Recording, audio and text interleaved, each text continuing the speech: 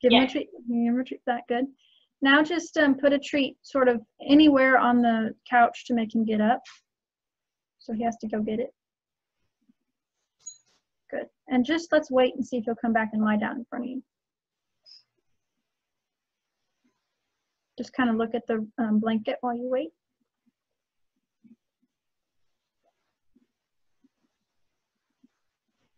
Give him a treat for that. Good. Same thing, put a treat on a blanket anywhere to make him get up.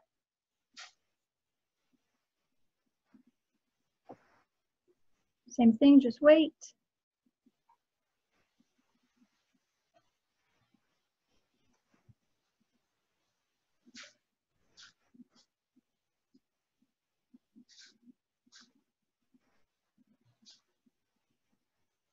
Yes. So what you'll do to add the verbal cue is you're going to say it as he's doing the behavior. So the really important thing with verbal stuff, there's two things to be aware of with verbal stuff. One is if whatever he's doing when you say that word is more than likely, you run the risk of him associating that action with that word. So the classic thing is the dog is running around the backyard and the family's saying, come, Rover, come, come, and he's learning come means run around the backyard. So put a treat away to make him get up, and then as he's laying down, you're going to say down, and then when his elbows hit the blanket, you will say yes and do a treat just like you've been doing.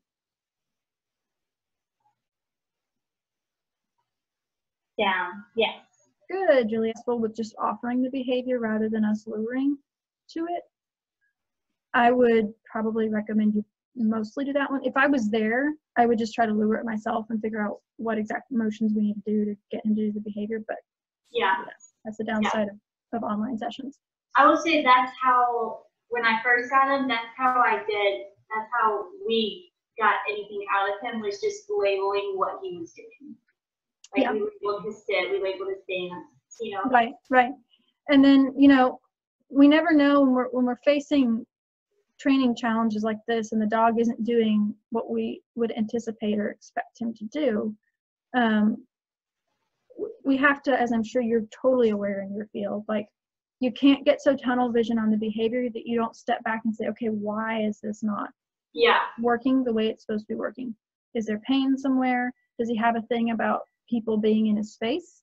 Process where we're just capturing it. He's doing it pretty much naturally and we're just yesing and feeding for that.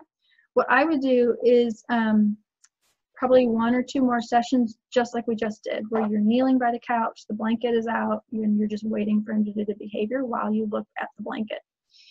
When he quickly gets up for the reset treat and then comes back and lies down pretty quickly, then you can go to the next step. And I would probably work on having you stand as the next step. Because ultimately what we want is you're standing there, he's wherever he is, you say down, he lies down, right?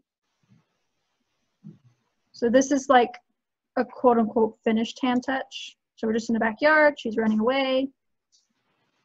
I call her name, I put my hand out, she runs and she touches my hand with her nose. Little cue. And if you're gonna add the verbal cue with luring, the mantra is new cue followed by old cue. So if this is his signal to dance, what you would do is you got him to where he'll consistently do it without food in your hand, just off the hand signal. So then you'll say dance and count to 2 and then give the visual signal. So he's hearing this word that he doesn't really understand what it means. And then he sees you show him what it is that you're wanting without food in your hand. And then he starts to figure out, oh, that weird sound coming out of her mouth always predicts that thing I know. And so then he'll start to do it just on the verbal instead of on the hand signal. Make sense? Uh-huh. Okay,